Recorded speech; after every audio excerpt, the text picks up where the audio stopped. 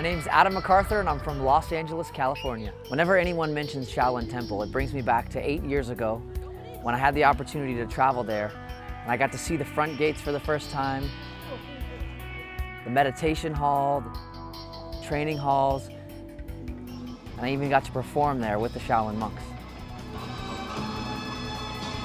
Shaolin Kung Fu means to me strength, speed, power, and living life humbly and always working hard. One of my earliest memories is wanting to train Shaolin Kung Fu.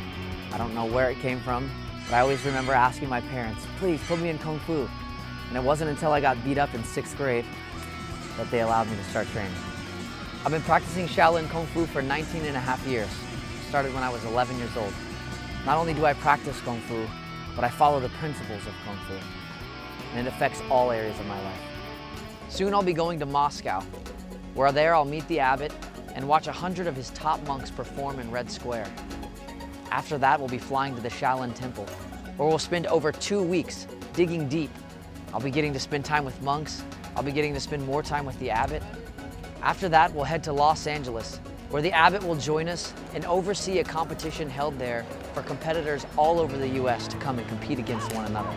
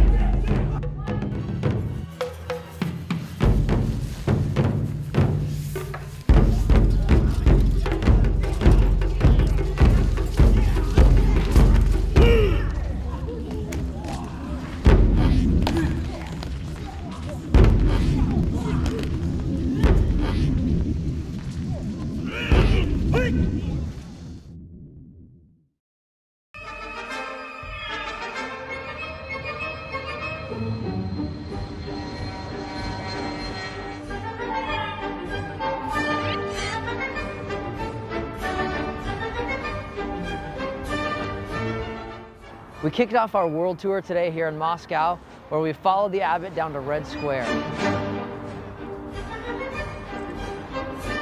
So when I first walked into Red Square, I was awestruck by the sheer size and beauty of the buildings there.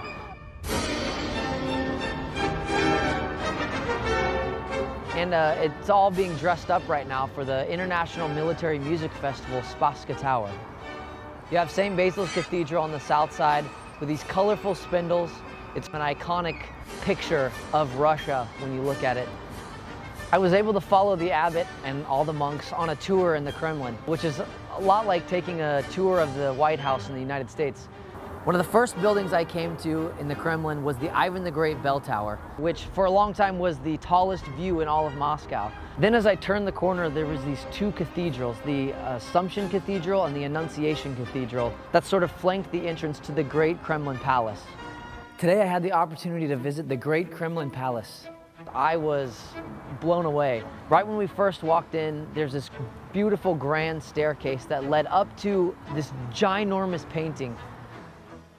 All these columns had intricate, detailed gold carvings. I saw a lot of masterful paintings throughout all the rooms. All the colors were really bright and vibrant and elaborate. It felt like I was on an episode of Lifestyles of the Rich and Famous. And really, you could tell, encompassed over 800 years of Russian history.